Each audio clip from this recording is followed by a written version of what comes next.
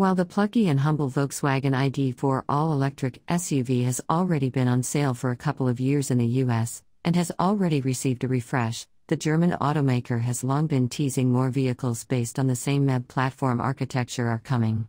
Last year, in 2022, we finally got details about the upcoming US market ID Buzz all-electric van, and now we're finally learning about the second teased upcoming VW EV, a sedan based on the ID Aero concept car, will officially be called the Volkswagen ID7. Those of us still reeling from the debacle over the confusing nomenclature of the Jaguar I-Pace EV versus the E-Pace combustion model may be frustrated that the new ID7 isn't, well, a 7-seater SUV.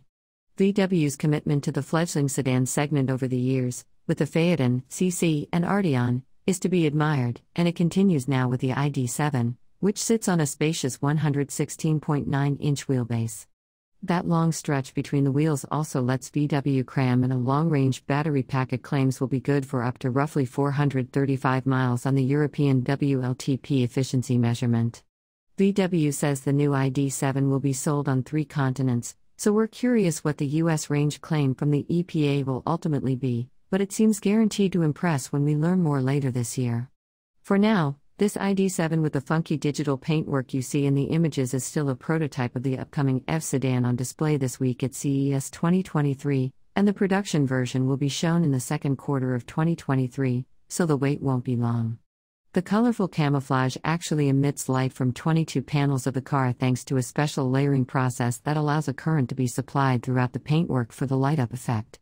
Some layers are insulating, VW says, and others have current applied. The weeks-long process took 40 layers of paint to complete the effect, and the entire system adds too much weight to the car to ever be practical for production on this scale, sadly.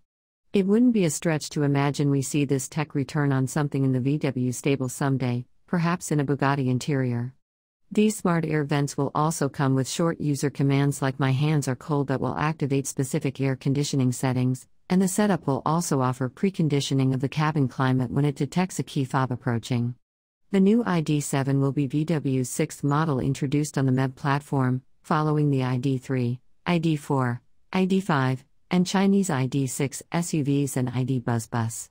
The sedan promises to be one of the more aerodynamic models, with the company hinting its overall drag coefficient will be near the ID Aero concept's previously announced 0.23 measurement. VW has moved over 500,000 MEB vehicles since the ID3 was introduced for sale in Europe in 2020, and the ID7 is just another of 10 upcoming new VW EVs we can expect by 2026. If we're already counting 6, we can't help but wonder what the remaining 4 will be.